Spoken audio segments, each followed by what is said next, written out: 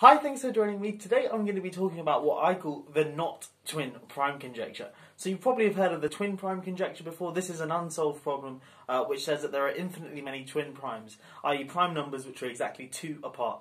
So 3 and 5 is a pair of twin primes because they're both prime numbers and they're exactly 2 apart. 5 and 7 is, 11 and 13 is, 29 and 31 is also another twin prime pair.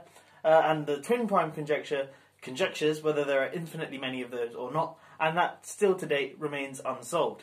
Anyway, today I'm going to be doing the not twin prime conjecture, which I can solve, and I'm going to solve this video. Okay, we want to prove that there are infinitely many primes p, such that p plus 2 is not also prime, is not prime. That's why it's called the not prime conjecture. Okay, so let me just read that again. Prove that there exists infinitely many primes p, such that p plus 2 is not prime. Okay, so if you want to have a go at this problem, pause the video now and give it a go for yourself, and I'm going to jump straight into a solution.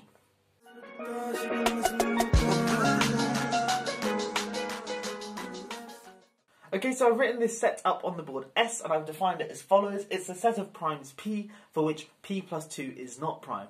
So the problem we're trying to solve is equivalent to showing that S has infinite cardinality. In other words, there are infinitely many elements in this set. Because remember, what we want to do is show that there are infinitely many primes p for which p plus 2 is prime, and of course that is the same thing as saying that this set here has infinite cardinality. Okay, and to prove that, we're going to suppose for contradiction this doesn't have infinite cardinality and thus has finite cardinality. Okay, so there are finitely many elements in this set here. Firstly, this set is non-empty. Well, why is it non-empty? Well, we can say the number 7 is in this set, because certainly 7 is prime, and also 7 plus 2 is 9, which is not prime. 9 is 3 times 3. Okay, so 7 is an S, so in particular S is non-empty. So S non-empty. And again, because we're supposing for contradiction that S has finitely many elements, it must have a largest element, which I'm going to call L.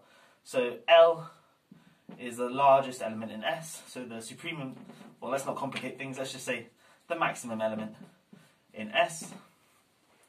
Okay, cool. Well, so L is in S, so L is a prime such that L plus 2 is not prime. Now remember that there are infinitely many primes. This is a very standard common result. To prove that, you just prove that by contradiction. I'm not going to do that in this video. Anyway, we want to so there's going to be a prime bigger than L, certainly. Okay, so let M be some prime number bigger than L. So M is bigger than L, and M is prime.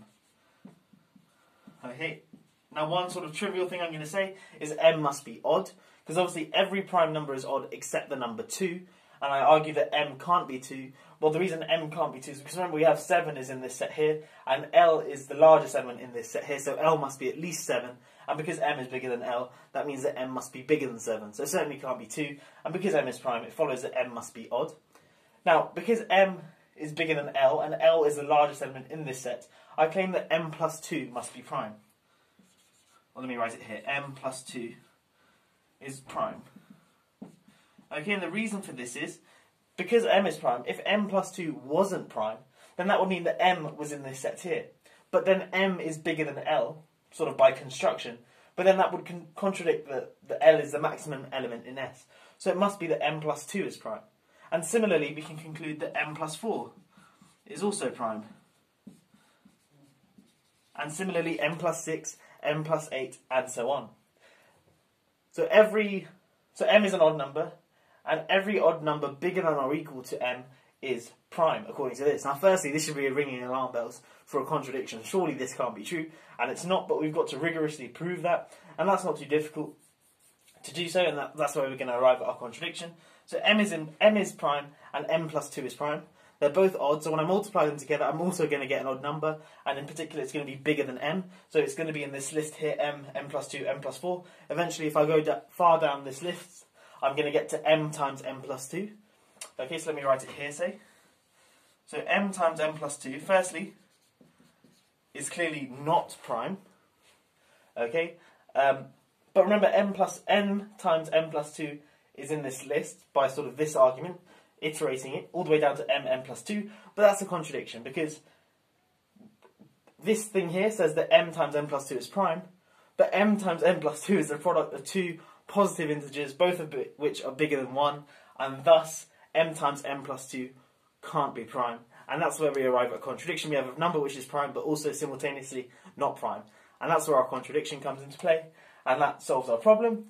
So we're done. So we've shown that there are infinitely many primes to p, such that p plus 2 is not prime, because, for the contrary, if there are finitely many, then we can get this sort of argument here. There'll be a largest element, L, which is prime with L plus 2 not prime. Then choose M to be a prime number bigger than L, which certainly exists because there are infinitely many primes. And then M is prime by construction, and because M is not in S, M plus 2 is prime, then M plus 4 is prime, and so on. But then M times M plus 2, for example, is not a prime number, clearly, because it's the product of two positive integers, but M times M plus 2, if we iterate this argument, eventually we get down to M times M plus 2, and that would be prime, according to this argument, but obviously M times M plus 2 is not prime. And that's where our contradiction comes in. Anyway, I'm going to stop waffling now. I hope you have enjoyed this video, the not twin prime conjecture. If you are new here, please do consider subscribing and checking out some of my other fun maths videos as well. But that's all for now. I will see you in the next one. Have a great day.